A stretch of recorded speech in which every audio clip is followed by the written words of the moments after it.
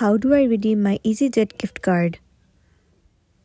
So it's a very simple and a quick process, so let's jump into the video. So the very first thing you want to do is to head over to any of the web browser or move into Safari if you're on your iOS device. Let me head over to Safari. Once you're on your Safari, you have to move into the site easyjet.com and then it will land you on this official page. Well, once you're in here, you have to make sure that you are logged into a specific account. Once you have been logged in, now what you want to do is you have to book a flight. In order to do so, first of all you have to select the location and select if it is one-way or two-way flight. Once you have selected the location, now the next thing you want to do is you have to select the departure date.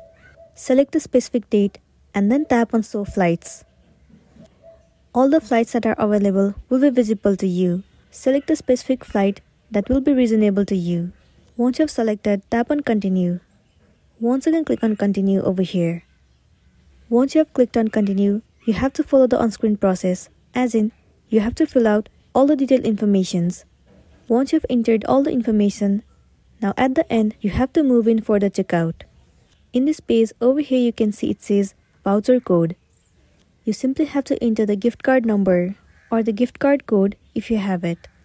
Or you can tap on New Card and then enter the gift card number. Once you have entered, tap on Apply.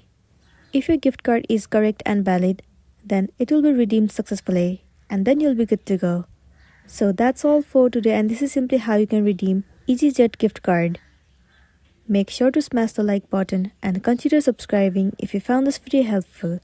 We'll see you in the next one.